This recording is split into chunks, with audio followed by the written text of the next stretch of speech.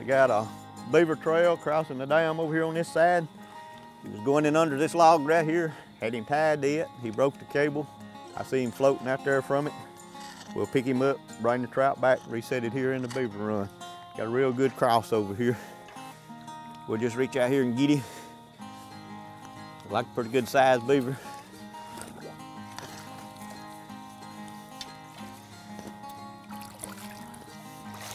He's about like the others we caught.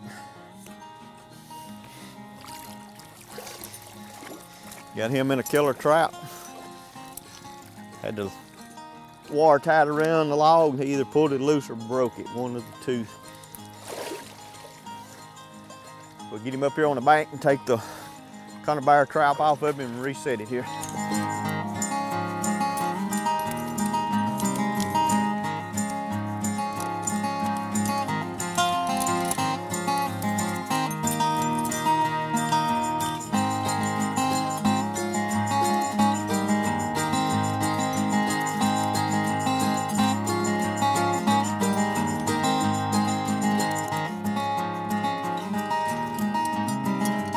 Got a little J-hook setter, works real good for resetting your killer trout.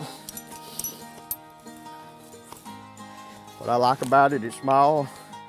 You can just hang it on your waders. Don't lose it, it ain't hard to tote around. Another pretty good beaver. We are resetting the 330 conibear. Getting it ready to set back in the run here. I like my triggers pretty close together there, especially if the otter's in the area, where if they go through it, you catch them. But the little wire holder I was talking about, it just slides right in there, fits right in the trap.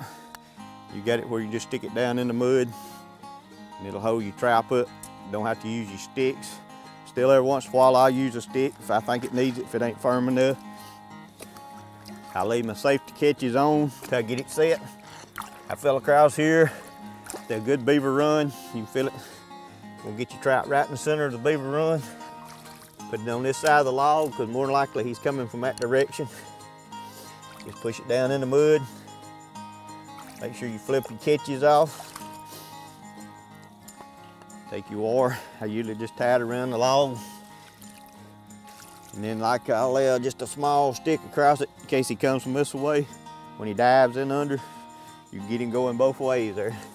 Don't take much, just a small stick to make him dive.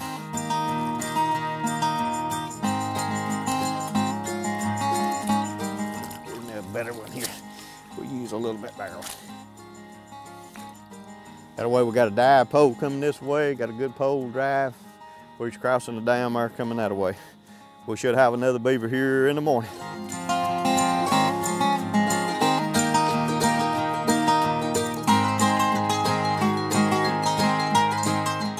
Okay, these beaver teeth, see how long they are?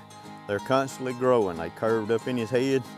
If he didn't keep chewing on bark, trees, stuff, he'd grow up and grow. I've seen them where one tooth was deformed and growed all the way up into his teeth. I mean his gums, but they're constantly growing all the time. So he's got to be chewing on bark, trees or something hard to keep them wore down.